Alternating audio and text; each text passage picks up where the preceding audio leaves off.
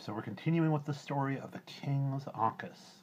This is not one that I remember having read before, but the story is that Ka was shown some things by a white cobra under the city that the monkeys live in. And the cobra told him that men would pay with their lives to see what he was showing. So Ka decides to take Mowgli to this city, where he meets the white cobra who was set there generations ago to guard the king's treasure under the stone. The stone has only moved 5 times. It was always to put more treasure in, never to take any away. And this was so long ago that Ka and Mowgli have no idea what king this cobra is talking about. But we will continue from that point.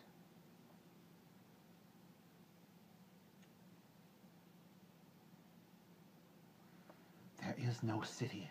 Look up. Yonder are roots of the great trees tearing the stones apart. Trees and men do not grow together, Ka insisted. Twice and thrice have men found their way here, the white cobra answered savagely. But they never spoke till I came upon them groping in the dark with... And then they cried only a little time, but ye come with lies, man and snake both, and would have me believe the city is not, and that my wardship ends. Little do men change in the years, but I change never, till the stone is lifted and the Brahmins come down singing the songs that I know, and feed me with warm milk, and take me to the light again. I, and no other am warden of the king's treasure. The city is dead, ye say, and here are the roots of the trees. Stoop down then, and take what ye will. Earth has no treasure like these. Man with the snake's tongue, if thou canst go alive by the way that thou hast entered at the lesser kings, will be thy servants. Again the trail is lost, said Mowgli coolly. Can any jackal have burrowed so deep and bitten this great white hood? He is surely mad. Father of cobras, I see nothing here to take away. By the gods of the sun and the moon, it is madness of death upon the boy. It is the madness of death upon the boy, hissed the cobra. Before thine eyes close, I will allow thee this favor. Look thou, and see what man has never seen before. They do not well in the jungle who speak to Mowgli of favors, said the boy between his teeth. But the dark changes all. As I know, I will look, if that please thee. He stared with puckered-up eyes round the vault, and then lifted up from the floor a handful of something that glittered. "Oh-ho!" said he. "This is like the stuff they play with in the man-pack, only this is yellow and the other was brown." He let the gold pieces fall and moved forward.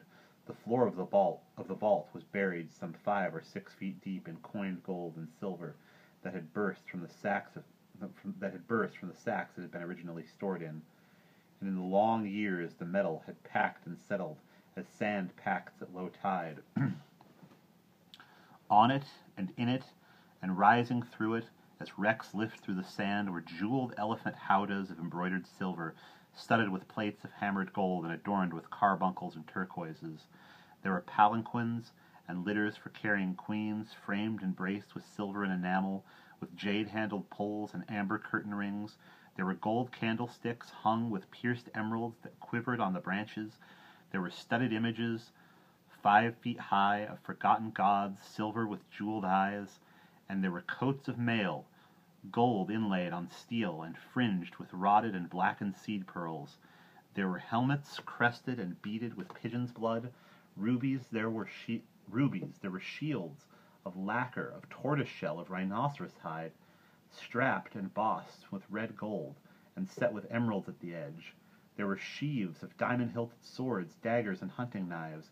There were golden sacrificial bowls and ladles and portable altars of the shape that never sees the light of day.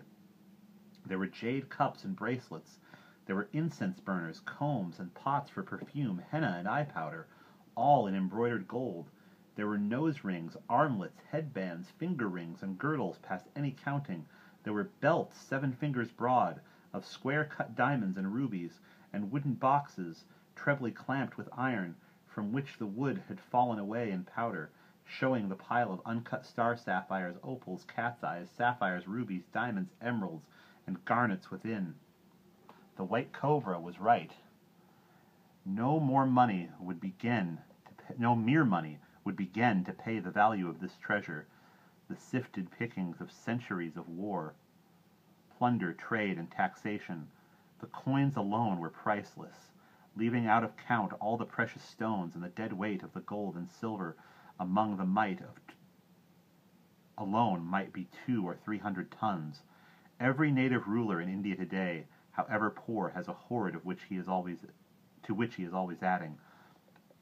And though once in a great while some enlightened prince may send off 40 or 50 bullock cartloads of silver to be exchanged for government securities, the bulk of them keep their treasure and the knowledge of it very closely to themselves. But Mowgli naturally did not understand what these things meant.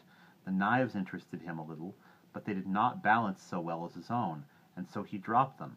At last he found something really fascinating laid on the front of a howdah, half buried in the coins. It was a 3-foot Ankus, or elephant goad, something like a small boat hook. The top was one round shining ruby, and 8 inches of the handle below it were studded with rough turquoises close together, giving a most satisfactory grip. Below them was a rim of jade, with a flower pattern running round it, only the leaves were emeralds, and the blossoms were rubies sunk in the cool green stone. The rest of the handle was a shaft of pure ivory, while the point, the spike, and the hook was gold inlaid steel with pictures of elephant catching, and the pictures attracted Mowgli, who saw they had something to do with his friend Hati the Silent. The white cobra had been following him closely. "Is it not worth dying to behold?" he said. "Have I not done thee a great favor?" "I do not understand," said Mowgli. "Things are hard and cold, and by no means good to eat, but this," he lifted the Ankus, "I desire to take away, that I may see it in the sun. Thou sayest they are all thine. Wilt thou give it to me, and I will bring thee frogs to eat?" The white cobra fairly shook with evil delight. "Assuredly I will give it," he said. "All that is here I will give thee, till thou goest away." "But I go now. This place is dark and cold, and I wish to take the thorn-pointed thing to the jungle." "Look by thy foot. What is that there?" Mowgli picked up something white and smooth. "It is the bone of a man's head," he said quietly, "and here are 2 more. "They came to take the treasure away many years ago. I spoke to them in the dark, and they lay still." "But what do I need of this that is called treasure? If thou wilt give me the Ankus to take away, it is good hunting. If not, it is good hunting none the less. I do not fight with the poison people, and I was also taught the master word of thy tribe." "There is but one master word here. It is mine." Kaa flung himself forward with blazing eyes. "Who bade me bring the man?" he hissed. "I, surely," the old cobra lisped. "It is long since I have seen man, and this man speaks our tongue." "But there was no talk of his killing. How can I go to the jungle and say that I have led him to his death?" said Kaa. "I talk not of killing till the time, and as thy going or not going, there is the hole in the wall. And as to thy going or not going, there is a hole in the wall. Peace now, thou fat monkey killer. I have but to touch thy neck, and the jungle will know thee no longer. Never man came here and went away with the breath under his ribs. I am the warden of the treasure of the king's city." "But thou white worm of the dark, I tell thee there is neither king nor city. The jungle is all about us," cried Kaa. "There is still the treasure, but this can be done. Wait a while, Kaa of the rocks, and see the boy run. There is room for great sport here. Life is good. Run to and fro a while, and make sport, boy." Mowgli put his hand on Kaa's head quietly. "The white thing has dealt with men of the Man Pack until now. He does not know me," he whispered. "He has asked for this hunting. Let him have it." Mowgli had been standing with the Ankus held point down. He flung it from him quickly and dropped crossways just behind the great snake's hood. pinning him to the floor. In a flash, Ka's weight was upon the writhing body, paralyzing it from head to tail. The red eyes burned, and the 6 spare inches of the head struck furiously right and left. "Kill," said Ka, as Mowgli's hand went to his knife. "No," he said as he drew the blade. "I will never kill again save for food. But look you, Ka!" He caught the snake behind the hood, forced the mouth open with the blade of his knife, and showed the terrible poison fangs of the upper jaw lying black and withered in the gum. The white cobra had outlived his poison as a snake will. "Thu, it is dried up," said Mowgli, and motioned Ka away. He picked up the Ankus, setting the white cobra free. "The king's treasure needs a new warden," he said gravely. "Thou hast not done well. Run to and fro, and make sport, Thu." "I am ashamed. Kill me," hissed the white cobra. "There has been too much talk of killing. We will go now. I take the thorn-pointed thing, Thu, because I have fought and worsted thee." "See that the thing does not kill thee at last. It is death. Remember, it is death. There is enough in that thing to kill the men in all my city. Not long wilt thou hold it, Jungle Man, nor he who takes it from thee. They will kill and kill and kill for its sake. My strength is dried up, but the Ankus will do my work. It is death, it is death, it is death." Mowgli crawled out through the hole into the passage again, and the last that he saw was the white cobra striking furiously with his harmless fangs at the solid golden faces of the gods on the floor and hissing, "It is death!"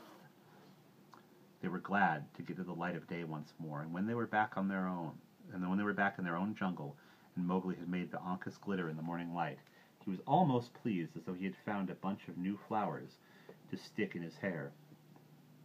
"This is brighter than Bagheera's eyes," he said delightedly, as he twirled the ruby. "I will show it to him.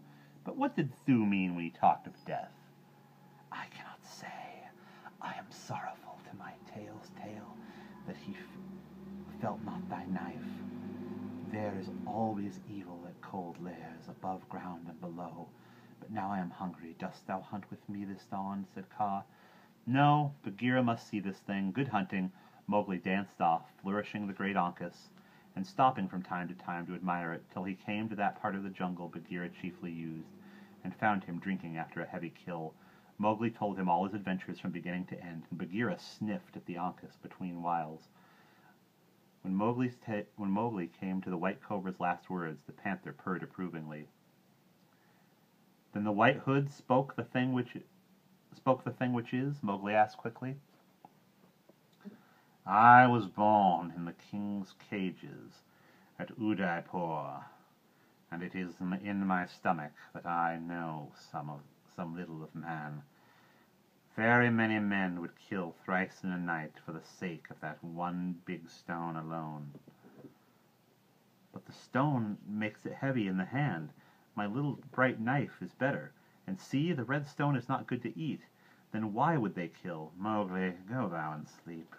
Thou hast lived among men, and—" "I remember. Men kill because they are not hunting, for idleness and pleasure. Wake up again, Bagheera. For what use was this thorn-pointed thing made?" Bagheera half opened his eyes. He was very sleepy, with a malicious twinkle.